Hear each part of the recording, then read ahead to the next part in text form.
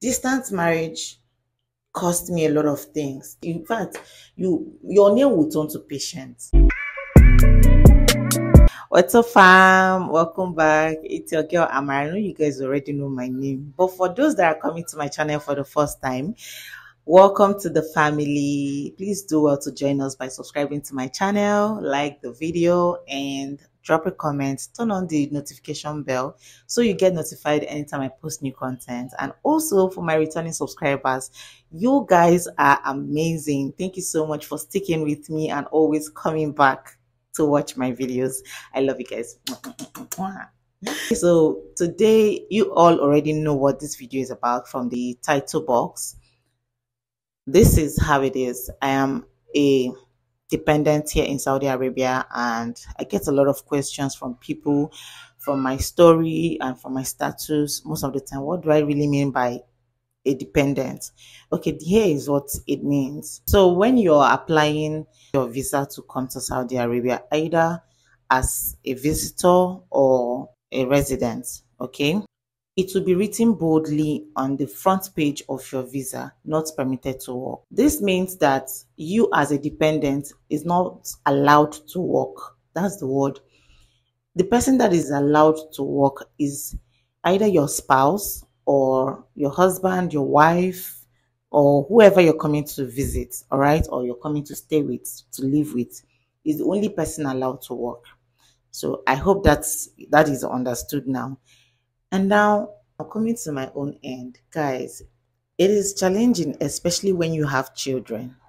Life has definitely not been the same for me, but then I'm grateful to God that it has brought so much exposure to me, inwards and outwards. What do I mean by that? Like personal growth and otherwise. Honestly, I have learned a lot in this past 1 year that we've been here.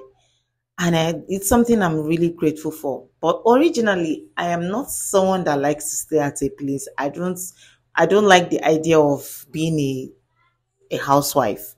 Okay, that's what I have always known this to be. But then again, the things I have learned so far, guys, it's good. It's good to decide one morning and say, I don't want to work. I just want to take care of the home and build my home and be my home builder or what have you. But then there are people that don't want to do just that, you know. But guys, it has been quite a ride for me. And I honestly don't want to dwell in the challenging parts. It comes with a lot of challenges, okay? But then one thing you have to know is before you start thinking of coming to Saudi Arabia as a dependent, you have to build your mental health. You have to make sure you accept this role as not just the wife, not just the mother, but then yourself. Do you understand? The role of being yourself is something that most people don't ever think of or even have any idea of how to go about that. Honestly, I have learned a lot about myself, about my children, and about my husband in this same 1 year, this just 1 year. And mind you, this is my first time of spending a whole year together with my husband. I mean, it's totally different. I don't know. Distance marriage cost me a lot of things that I don't know if I will have the courage to speak about it one day.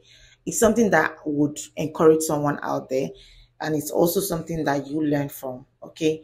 But then again, I like the world I'm living in now. I'm grateful to God for this privilege. So there was the time I mentioned I was going to tell a story of why I started homeschooling, and I'm going to be attaching the link of that video in the description so you can go back to it and see, the background of this whole story I'm telling today.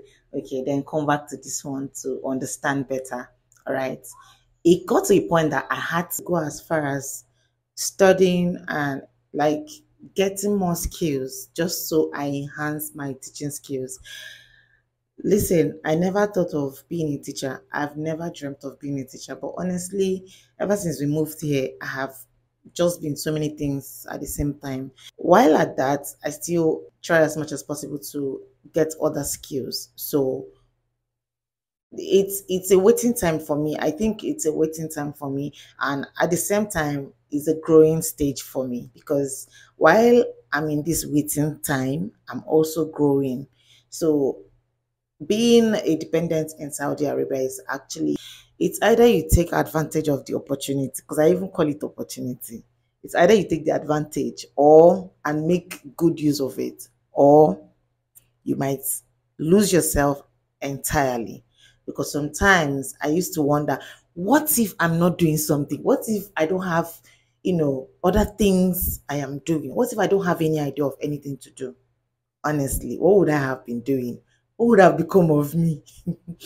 So yeah, that's basically it. So if you're someone who is thinking or planning to come here, know this. These are the things you should know before coming to Saudi Arabia as a dependent.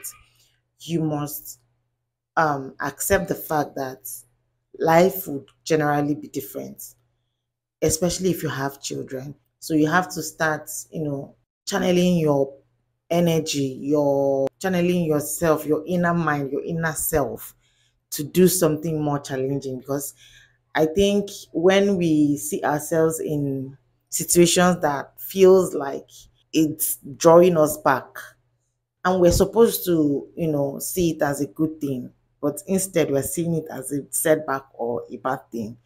In my own case, it has been a bumpy ride for me, but gradually and with time, it's actually settling. Like, I'm understanding why it has to be this way, because I didn't have plans of having this type of, like, being a stay-home mom.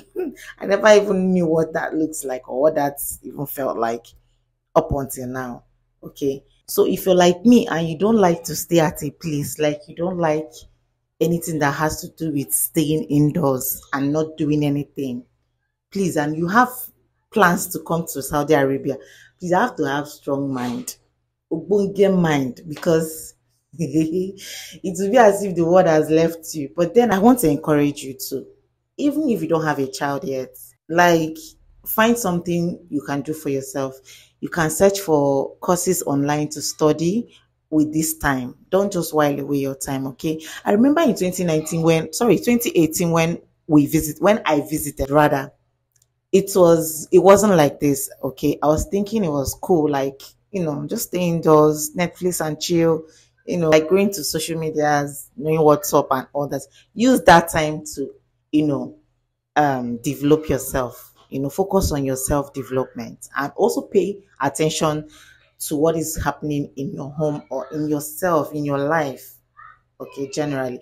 I didn't know it was this challenging. I used to think it's just, so I just stayed for 6 months, stay, not do anything. In fact, the story was different this time around, like totally different. Now I have children. As at that time, I didn't have no kids, like no child. I had not given birth. Life was cool, breezy, easy, fizzy. I was enjoying life. I was enjoying life, going out, anywhere I want to go to. But now it takes a lot of patience. In fact, your name will turn to patience.